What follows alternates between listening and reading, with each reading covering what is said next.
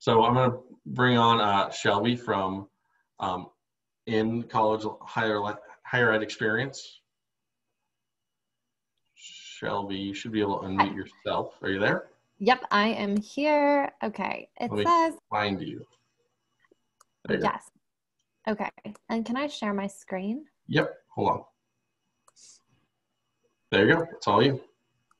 Okay, awesome. Thank you. Let's see, play from start. Okay, does it look right? You can see Yep. it? Okay. Hi, everyone. I am Shelby with the Colorado Initiative for Inclusive Higher Ed.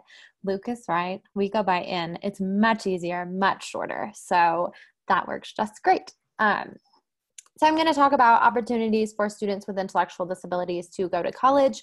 You'll have a copy of the slides. So if you think, wow, these have a lot of text, it's really so you'll have notes later so you don't have to like frantically write things down or take pictures of slides or whatever. So just know they'll be there.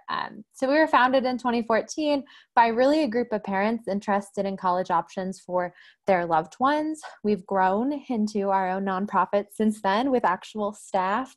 And there are now actual opportunities for college for students with intellectual disabilities in Colorado. A few years ago, that was not the case, so these are very new. The programs are in their 5th year right now. So I'm going to talk about that as we go. Some of the things I wanted to just highlight briefly based on what I'd heard at the beginning is one, if you are someone on who has a student who's or just an individual in your life who's older, maybe they've already graduated from high school or the school district transition program, that is totally okay. They would be welcome to go back to college if it was something they were interested in.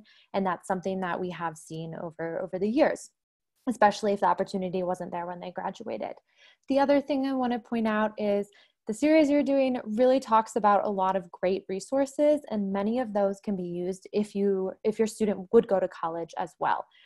So going to college wouldn't rule them out of accessing, like you'll talk about Medicaid waivers or their Division of Vocational Rehabilitation, or really many of the things you talk about.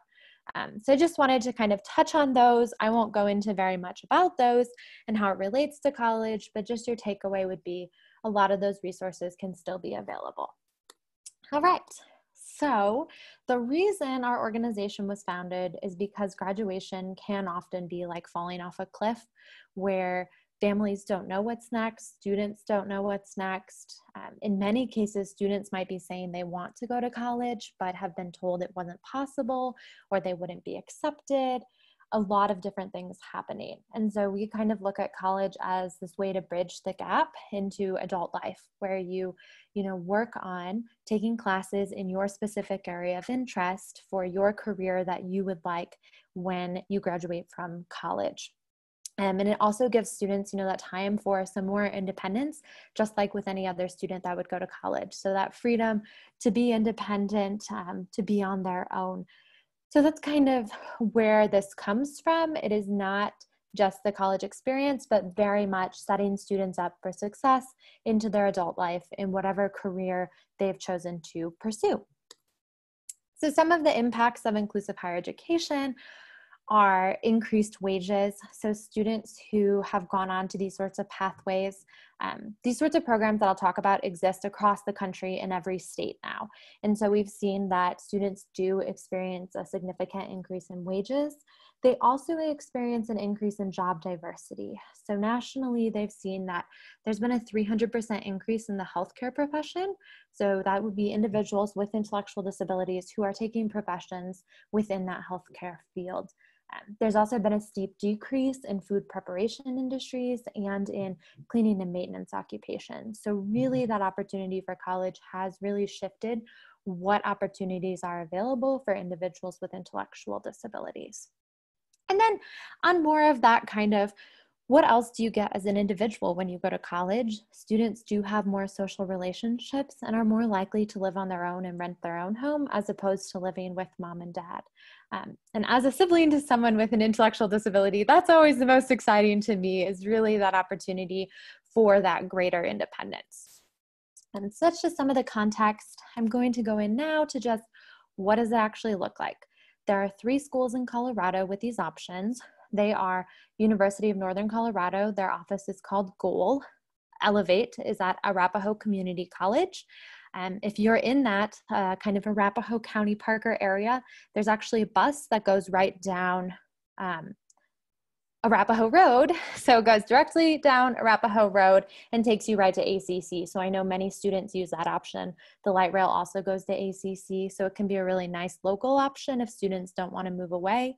And then there is the Office of Inclusive Service at University of Colorado, Colorado Springs, which also from the Arapahoe Douglas area is kind of a nice, just like hour and a half drive south. So for students who would be admitted, they just have to have a documented intellectual or developmental disability. They do not need to meet the other entry criteria, such as an SAT or ACT score. Some schools ask for an essay. Other schools ask for specific high school classes or a GPA that the student has. That does not apply for this pathway. This inclusive higher education offers an alternate pathway to enrollment. The second biggest thing is the student has to have a desire to go to college. It really has to be their desire where they really have that interest to live and work as independently as possible. I know that can be hard sometimes where parents or guardians might really want their individual in their life to go to college, but really it has to be this person saying, I want to go to college and this is why. The student does not have to be at the college grade level. This really is designed to kind of work with students wherever they're at. So whether that is, an elementary reading and writing level, whether that's middle school, wherever the student is, it's really, again, about their desire to go. With that, what makes inclusive higher education really unique is that students can access modifications. Generally in college, they're not able to access modifications, but many students with intellectual disabilities use those throughout their time in the K-12 education system. So some of those examples for modifications would be things like having, instead of a 10-page paper, a student might do a 1-page paper, or maybe instead of presenting in front of the class, the student is doing a recording of their presentation. Other students, instead of taking a final written exam, are doing a multiple choice exam. So it looks a little different for the student and what their needs are, but just kind of know that that is available. The student needs to be 18. Some students have attended their school district transition program, and that is also totally fine. For some students, that works really well, and that is their choice. For other students, they prefer to go right to college. So it really is up to the family and the student. And so the students would apply directly to the Inclusive Service Office on campus. Okay, I'm going to pause for a second because I think maybe there's a chat. Let me see if they want to go. Yeah, other transportation options. That's a great question. I would say public transit is probably the biggest option that students use. So the bus and the light rail. Many students do not drive who are on this pathway, and so that is not a problem. The schools can also work with you to talk about more individual options. Definitely students have used their Medicaid waivers to get some transportation training like that summer before they go to school, or even through the school district. So there's lots of options to kind of address how the individual will get there. You could also look at setting up, different transportation that might be out there for folks with disabilities. So I'm happy to connect offline as well if I'm not answering that question. But yeah. I see another question is about if someone has a developmental disability, so something maybe like autism. That's a great question, and this really varies on the person. If this student would be accepted traditionally to college, meaning that they, maybe have taken that SAT and ACT, they have the traditional high school diploma, they've taken the prereq classes, then this pathway would not be for them. But there are some other options out there. There are what are called comprehensive transition programs. These are available at CSU, so Colorado State University, at University of Denver, and at Metro State University in Denver. So I can send a sheet out with those as well to make sure that you all can see those if you're thinking someone might not qualify for this pathway, but still need some of those additional maybe vocational or social supports. Another question is about trade schools, also a good question. That is something we're really interested in expanding. So the schools I listed before are the first 3 in Colorado, and there will be more. That is part of what we exist as a nonprofit to do. The schools run the services themselves, and we're really here to do education and outreach and to also look at expansion to other schools. So the answer is right now we don't have a trade school, but we're really hoping to see trade schools open their doors to these sorts of paths. And then another great question about cost, which I believe I have a slide. So I'm going to move this chat box and I will keep going on what it looks like. This map just shows you students really are from across the state. Some students are living on campus. And again, they're really kind of making that leap to travel from across the state. This year is really exciting. There are 5 students from out of state who have chosen this option as well. That's just that.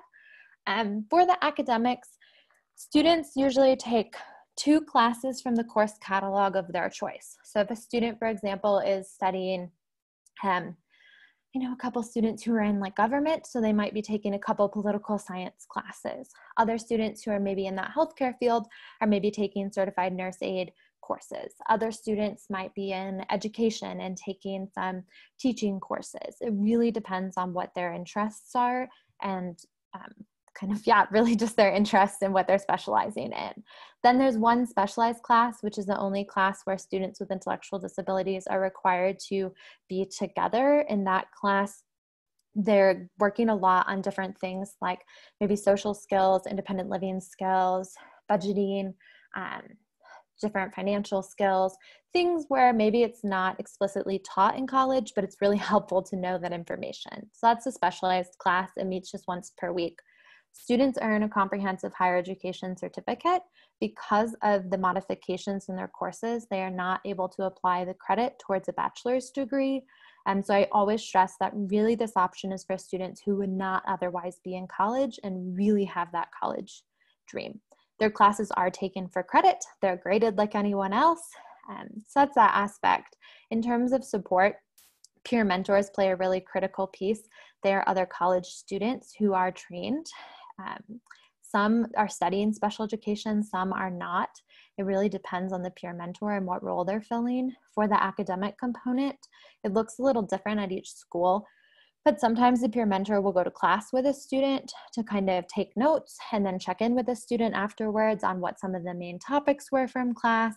If it's a group work heavy class, the peer mentor might help the student engage just within that group work setting.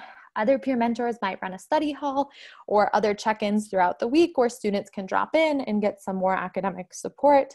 Students can also access any other resource on campus, whether that's a tutoring center or a writing center or anything like that. Some of the things students are studying are listed here. So things like brewing studies, criminal justice, dance, journalism, advocacy. Students are in art, photography, across the board. This is an example of what the certificate looks like. So it's showing you that students are taking, again, those 3 classes per semester, which is less than your traditional student. Your traditional student might take 4 or 5 courses, but it's really been found that for students on this pathway, 3 classes is pretty a full load. The other key component is the career aspect. So in the first year, students are doing a lot of career exploration, looking at doing job tours, other visits to potential employers, really getting a sense of what is it specifically they want to do. My favorite example is a student who maybe wants to go in to something where they're working within kind of like the counseling field or human services, but maybe they haven't articulated what population they want to work with. So do they want to be in the hospital or maybe in substance use or foster care or within the school setting? So that first year is really helping to kind of hone in on those specific interests. The second year, then students are doing more with on-campus employment. A lot of students have never had a job, so that second year really allows for kind of those foundational job skills with different on-campus jobs. And sometimes that'll be within their area of study. So like for early childhood education, I know some students who have been in the early childhood center on campus. Other students have been like within the dining hall, or someone else was interested in library science, so her work was within the library at the school. The third and fourth year is where it gets more exciting, and students are having paid and unpaid internships and other work experiences on and off campus, really in line with what they want to do, with the idea that they transition into competitive integrated employment when they're done. So I know that's a really brief overview, but really I just want you to get a sense of kind of what it looks like, and then you can always look into it in the future. I know every year we have someone who has gone through this Step Up series who has applied and gone on to higher education. So if you're thinking, I just don't know, it might not be for my student, I think there's a good chance that it might be if they're interested in college. And so I talked about the internships. In May of this year, so 2020, there were the first graduates in Colorado. So we had 6 in our state. We're really excited kind of to see what happens. It's a little hard to say right now because of COVID, but they all do have employment. It just looks a little different than I think they were thinking. So I'm going to skip that in the interest of time. The last component is the social piece. This is, again, where peer mentors play a really big role in working with students to get involved. So whether that is just kind of like, how do you join a club? Or maybe that is like, how do you go to the dining hall? Or maybe you want to go to a party and you're not really sure what that looks like. And so you'd like some additional support from a peer instead of, an adult. They're adults, they're young adults, but you don't want someone who's like maybe significantly older than you asking you about, going to a party. It's really that peer-to-peer engagement to make it very natural in terms of what the support looks like. Some students also, once they join clubs, or even a couple students have joined fraternities, will say that they've received more support from those avenues and so don't need as much support. My favorite is parents who tell me their student is not coming home on the weekend because they're too busy with their social engagements. And so the social piece is really a critical piece, but I like to leave it last because I think it's the most important to know that inclusive higher education goes beyond the social piece and really does focus on that academic and vocational component. So for independence, students at UNC are able to live in the dorms. And then in their junior and senior year, if they choose, they are able to live off campus or in apartments or other housing. So that's been really cool over the last couple of years to see students really just saying, hey, I met these friends through this group. I'd like to live with them in this other setting. So that is one option if students want to move away. And then they can live in apartments at UCCS. Again, they can use the Medicaid waiver. So that's a very brief piece. I want to make sure we get the financial info. So students are paying tuition and fees. There is a program fee for inclusive services and then room and board. So it often is very similar to what it would be for any other college student. So the tuition and fees are less because students are taking less classes, but you do have that additional program fee. There is ability to access financial aid. Students can also look at using the Division of Vocational Rehabilitation as a funding avenue, especially if in terms of financial need, that can be a really helpful avenue for families to look into. I talked a bit about the community center boards and Medicaid waivers. Other students have applied their Social Security income towards college. So there's a lot of avenues. This can be a little tricky. So if you are feeling like the financial piece might be the biggest barrier, definitely reach out. You can reach out to myself or the schools directly, and we would be happy to provide more info on what this looks like for different families, because it kind of is piecing together like aspects that already exist for college students, such as financial aid, which can include grants, which don't have to be repaid, and it can also include things like work study. But on the other side, there are some disability-specific funding sources and even scholarships that we can help kind of navigate that path. So I know that's not always the most ideal thing to hear. I think, it'd be great if it was really like cut and dry, but just know if the financial piece is the biggest barrier and someone really wants to go to college, we would love to chat more about what that can look like.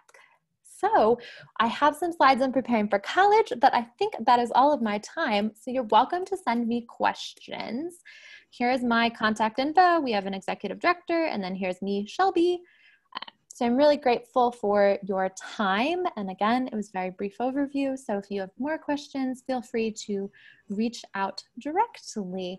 And I'll stay on for a couple minutes if you want to like direct chat me a message, but I don't want to take away from other people. So that is that. Thank you so much, Luke. I really appreciate it. Yeah. Have a good night, Shelby. everyone. And If anyone has like a few questions now, we do have a few minutes built in for a question or two. I do want to highlight that the waiver programs do not pay for any of this.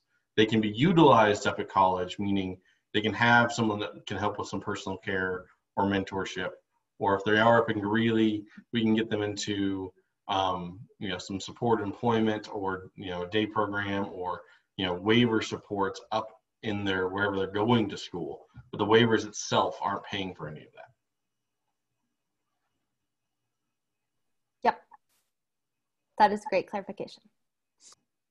I know one of the questions was a lot of our kids have a para help. Are these schools open to para therapist help? Yes, there is not really an equivalent of a para for college. The students, I think the peer mentor is really the closest aspect that students would have for that. Yeah. So there's not 24/7 support. Students do have to have some independence on like the weekends or the evenings. They can still check in with peer mentors, but there isn't someone that's that exact support. So I hope that answers the question. If you want to clarify, if that didn't make sense, let me know. No, I think that helps. I mean, this is, aimed for individuals that have some independent skills that would like to continue their education. We bring it in to step up for the reason of it wasn't around a few years ago, and some of your loved ones could definitely do some college and do some of this. And college, again, isn't always the academic part with what you get out of college. It's a lot of the interaction and social skills you learn there of how not to be a teenager anymore, how to be a little more independent, how mom and dad aren't doing things for you. And so as we talked about, services are built so that, people are helping them be able to do things as independently as possible. And this is one of those programs. Shelby, did you have anything else to close us out? No, I think that's it. But really, if you're thinking, college isn't an option, or if teachers have told you that in some cases, a lot of times that's kind of the student that the pathway is designed for. When I hear from parents that they think this would be a perfect fit, it's often more of like, your student might actually be traditionally accepted. This is really getting at families and students who have thought college isn't possible and providing that additional support. So that's kind of all I've got. Well, thank you so much.